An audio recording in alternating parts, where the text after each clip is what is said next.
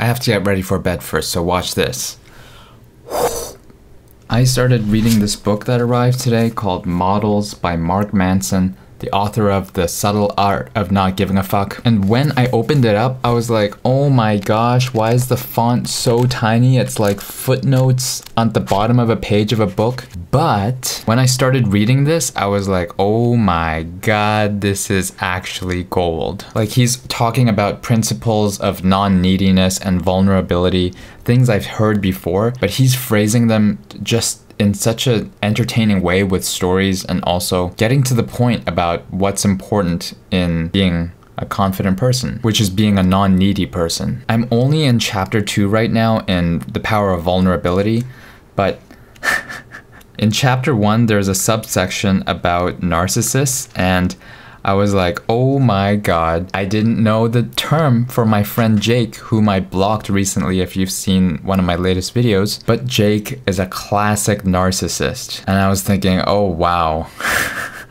It so accurately describes him that I was just going like, check, check, check, check. Wow, that's Jake. Narcissism comes in many varieties, but usually boils down to this: focusing on your own wants and desires to the point of imposing them onto others. Exaggerate your dominance and boast of your strength. Accept no wrongdoing. Admit no faults. Blame others for your problems. Go out of your way to make others feel smaller and that you appear bigger. When a narcissistic man is rejected, he becomes angry and hurt. He blames the woman for not seeing his greatness. He calls her stupid or selfish or shallow because she's not willing to give him what he wants. Jake always gets butthurt when a girl rejects him, like he just doesn't take rejection well at all. He definitely admits no faults, and he definitely blames others for his problems. He admits no wrongdoings. That's spot on. He's been my friend since I was a baby because our parents were friends back then. And he's one of those friends where we could talk about absolutely anything on our mind, so there was a good in that. And when I was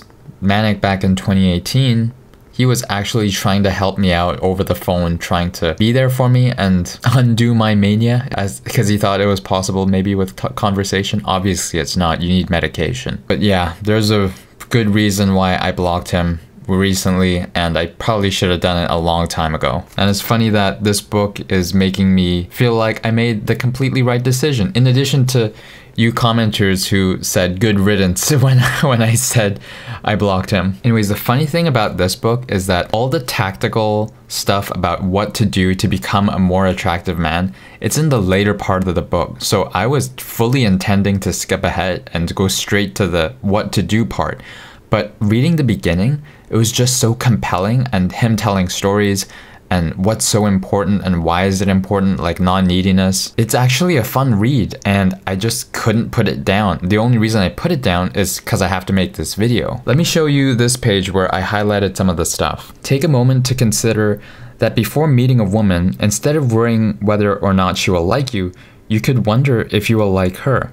Instead of feeling the need to impress her, you could wonder if she impresses you.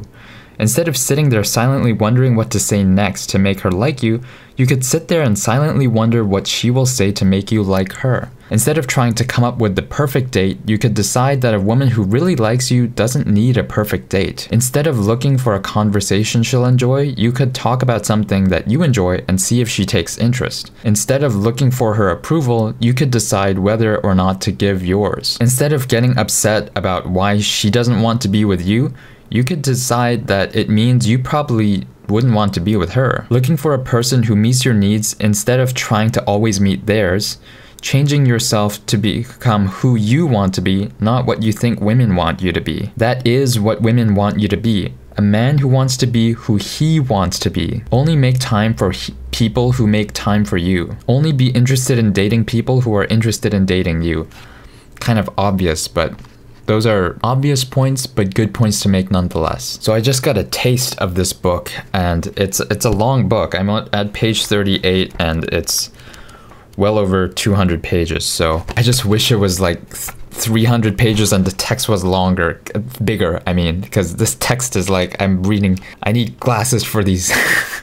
Hopefully by tomorrow I'll have read a whole bunch more of this book and share with you what I've learned. Also, my dad is leaving in a couple days, so probably should spend as much quality time with him as possible.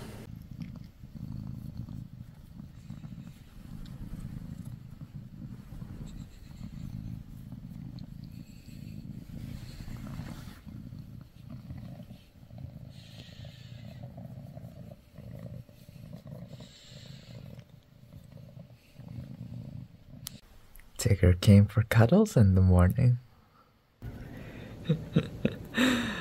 Tig.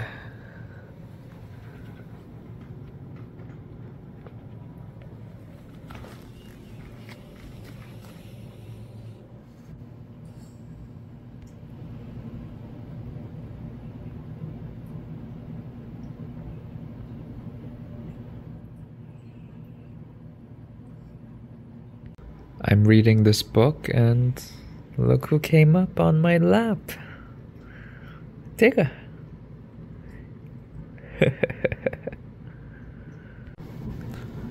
It's past 9 p.m. right now. I really gotta start making my daily video, but I don't want to get up and Tigger to leave. This is so nice. Tigger, I don't want to get up, but I have to. 1% better every day, baby.